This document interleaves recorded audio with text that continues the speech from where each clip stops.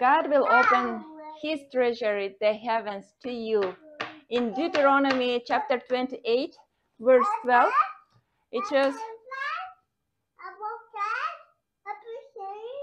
God will open his good treasury, the heavens. In Deuteronomy chapter 28, verse 12, it says, the Lord will open to you his good treasury, the heavens, to give the rain to your land in its season, and to bless all the work of your hand. And you shall lend to many, but you shall not borrow. What a great passage. You shall lend to many, but you will not borrow.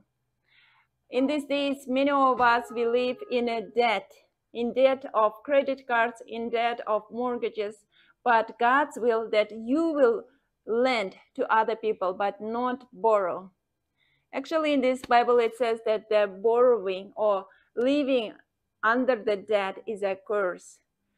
Let's ask God today to guide us out of the debt, take us out from the curse of the debt, and let us have enough and more than enough in abundance so we can lend other people and not borrow. Let's pray together over this passage. Deuteronomy chapter 28, verse 12. God our Father, you are good Father. You are opening the good treasure, the heavens. You are raining out your blessings to us. You are opening the heavenly windows. We thank you. We thank you that you are pouring over us your blessings. We ask you, guide us in our financial education, in our financial steps, so we can live on what you give to us, not tend to borrow, not go under the curse of the debt, but lend to many others. We thank you for giving us all the blessings. Everything what we need, you already know, and you are giving us on time.